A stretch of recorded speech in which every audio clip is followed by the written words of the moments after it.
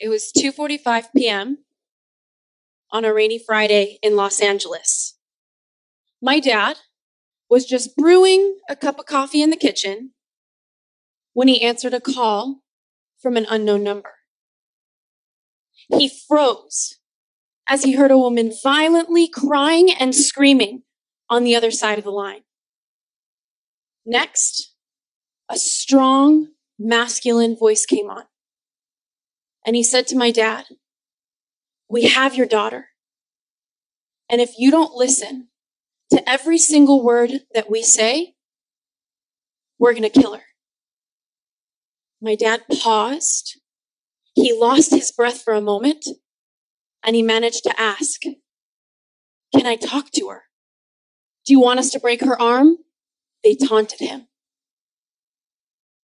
Now, you have to understand, I'm one of 2 daughters. And sadly, just 6 months before this phone call came in, we took my big sister off of life support. I'll never forget the day that she died. My dad looked at me with this grief, with this heartbreak, bigger than the entire sky. And he kept repeating to me, saying, "Now, I only have one daughter left." So as anyone would when they're in fear, he gave his power away and he desperately said to the kidnappers, "This is my only daughter. I'll do whatever you want." "Are you alone?" the kidnappers asked him. And in that moment, he locked eyes with my mom across the kitchen, pressed his finger to his lips, silently begging her to remain quiet. And he said to them, "Yep, I'm alone," as he scribbled on a napkin. He wrote, "Go outside, quiet, call 911. Ashley's been kidnapped." My sweet mom, she hurried outside with her hands trembling, and she managed to call 911. Meanwhile, my dad was being commanded by the kidnappers. "Get in your car," they said to him. "You're going to the bank, you're keeping us on the phone, and you're going to pay a ransom. And if you don't cooperate, we'll be sending you her body parts in the mail." My mom let the police know to meet her at the bank, and she tiptoed in the car so that they wouldn't hear her. The conversation in the car to the bank was all over the place. In 1 minute, they were asking my dad how his day was. In the next minute, they were threatening to rape me. They pulled up at the bank, and my mom went to meet the police officer. And meanwhile, my dad stiffly walked into the bank with his phone on in his pocket, as promised, so that the kidnapper could hear him wiring the funds. Meanwhile, as all of this was unfolding, I was actually sitting in my quaint little Beverly Hills office conducting a podcast interview. I remember throughout the conversation with my guest, kind of seeing my phone light up across my desk and not thinking much of it. And it wasn't until my guest left that I saw a slew of missed calls. And more simply, I saw one text message that I'll never forget. It said, "This is the police. I'm with your family. Please call." Now, in my early 20s, I worked in counterterrorism at the Pentagon in Washington, D.C. So believe me when I tell you that my imagination of what could go wrong is so colorful. But in that moment, I've never gotten a message like that, thinking that maybe whatever was on the other side of that text message was going to ruin my life. So I sat there and I mustered the courage to finally call. He said, "This is Officer Johnson. Is this Ashley?" I said, "Yes." He said, "Please confirm your name." I said, "This is Ashley Michelle Stahl. Is my family okay?" Next thing I knew, I heard commotion. He yelled across the bank to my dad, "Mr. Stahl, hang up the phone. She's on the line. It's a scam."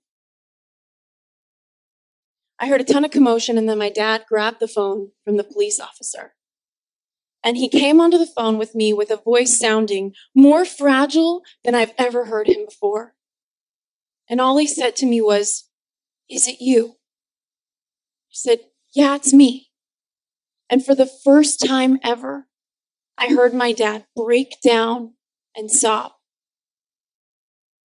He didn't sob like that when I was a little girl. I remember one of his businesses went under, and our family went through an incredibly hard time. And he didn't sob like that when I was in middle school. I came home one day, and he told me he had stage 3 cancer. And he didn't sob like that the day my big sister passed away. Never. He kept asking me if it was me, and I felt like I had to prove that it was. So I said, yeah, Dad, it's me. We dressed up as hot dogs together for Halloween. You love cheesecake. I just signed my book deal. It's me, Dad. And he met me with one question. He said, can you please just come home? So I was on my way, and I remember walking through the front door of my parents' house. My dad rushed over to me, and we hugged heart to heart. And I felt his pain in a way that I've never felt on another person. It was in that moment that I also realized that parents aren't superhumans, that they're just people like you, like me, doing the best that they can. He walked me through the phone call from start to finish, and I couldn't believe that for 2 entire hours, he was living one reality while I was living a completely separate one. But knowing that the truth always leaves clues, I couldn't help but wonder, how did my super smart dad get so duped? And did the crying woman even sound like me? And how did he manage to give his power away so quickly to a bunch of strangers? So eventually I managed to ask him, did you ever doubt that this was real? And he gave an answer that we all tend to give when life corners us and we buy into fear. He said to me, I didn't think that there was another option. Thinking about that, he went on about how we get so scared and how somebody was screaming on the line and you don't really have time to think about that. And that totally made sense to me. But throughout the rest of the night, I sat there in so much sadness and some anger, looking at how traumatized. I'd never seen my 75-year-old dad so traumatized. Wondering, how could somebody do this to another person? And it was in that moment that something completely unexpected washed over me. And it was compassion.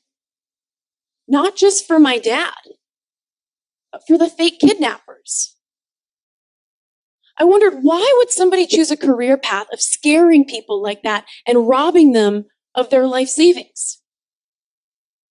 And the only answer I could come up with was, maybe they didn't think they had a better option.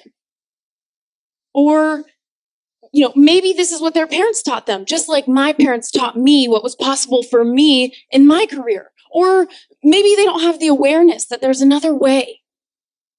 Put simply, maybe this was the best that they thought they could do to get by, survive, and meet their needs in the world and pay their bills. Often we kidnap ourselves from the lives that we actually want because we think a different path is going to help us survive, get by, pay our bills, or meet our needs in the world. I pulled out my journal and I wrote at the top of it, I'm my own kidnapper. I listed all of the ways over the years that I silenced the truth of what I actually want. All of the times that I took myself captive on soul-crushing journeys that I didn't even want to be on. I thought about how so many of us choose majors in college or career paths that we don't even want to be on because we think it's going to help us survive, get by, or meet our needs in the world. But it doesn't have to be that way. I encourage you to ask yourself, where am I kidnapping myself from the life that I really want? How am I giving away my power, getting into fear, just to meet my needs in the world? When we go into fear, we give away our power and we disconnect from who we really are and what we really want. But as a career coach, I've learned that there are 3 key steps that you can take right now to make what I love to call a U-turn, which is the decision to get out of fear and come home to yourself. So the first step is to do a self-audit.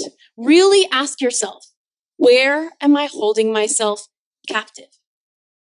This means being honest with yourself about where you are, what's working for you, and what isn't. And if you think about it, we come into the world, our natural state is with so much love, creativity. Think about kids, they have inspiration. And yet over time, we're taught to fear. And fear is a necessary inner alarm system that we all need to survive in the physical world. Think about it. We learn to look both ways before we cross the street.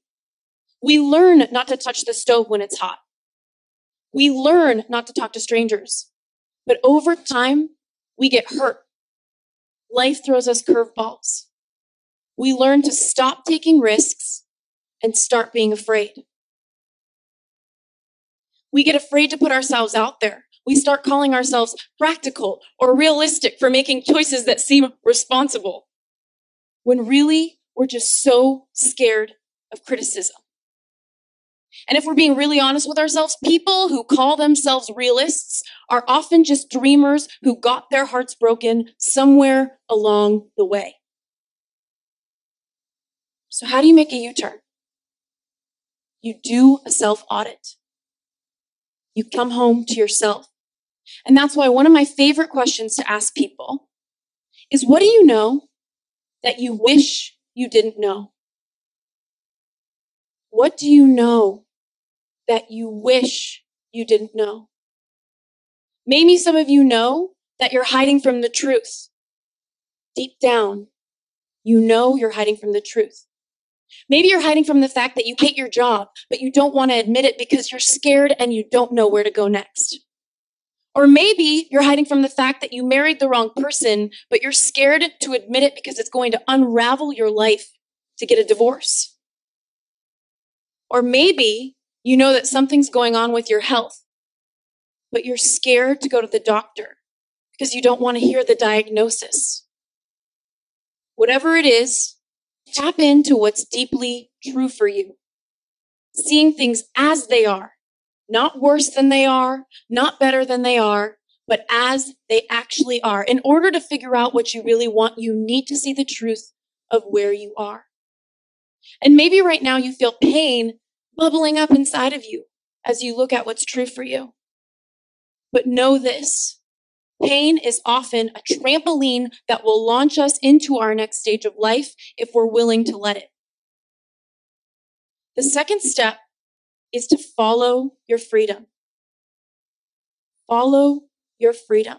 This means paying attention to what feels good to you so that you can finally set yourself free.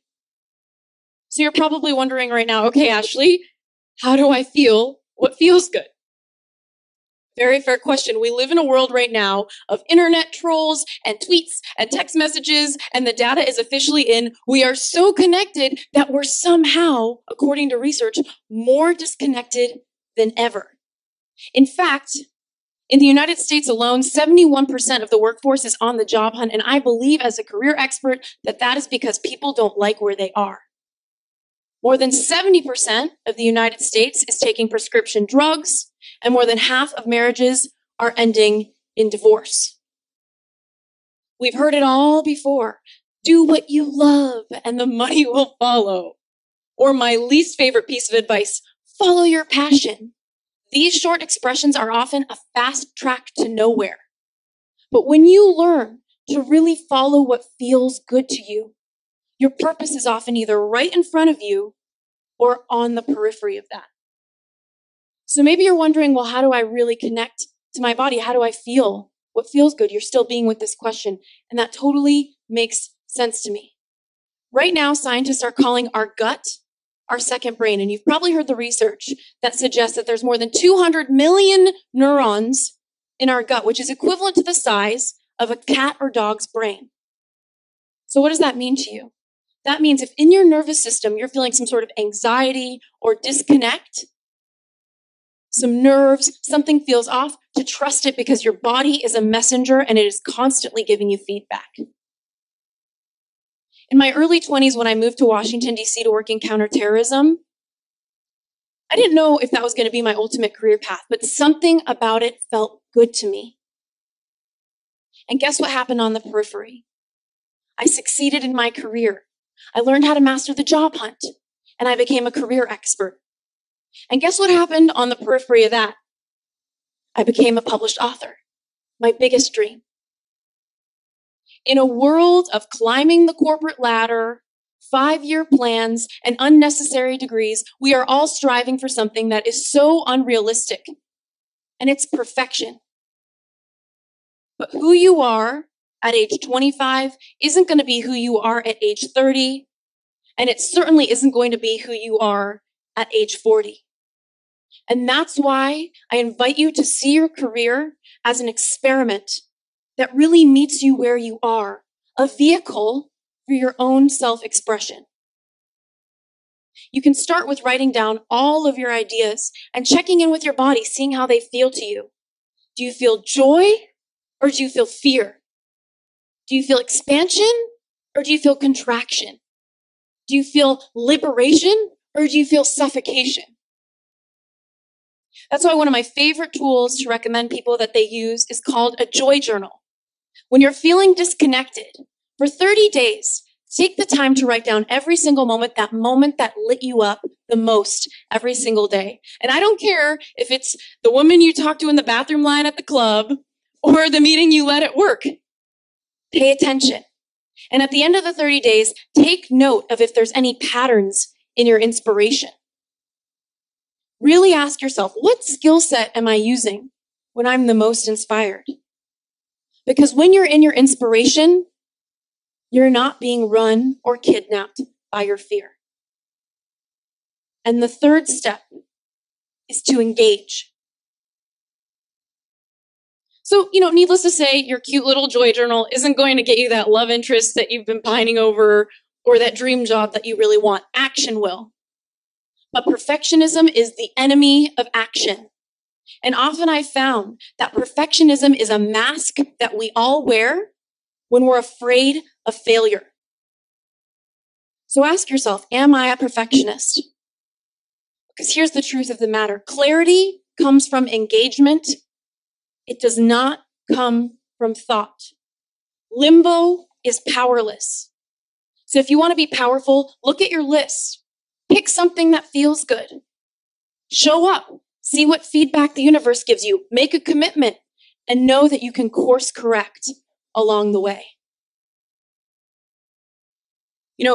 Looking back and thinking about the fake kidnapping incident, I think a lot about my dad and all of the trauma that he experienced that day, nearly wiring his entire life savings to some strangers on the phone.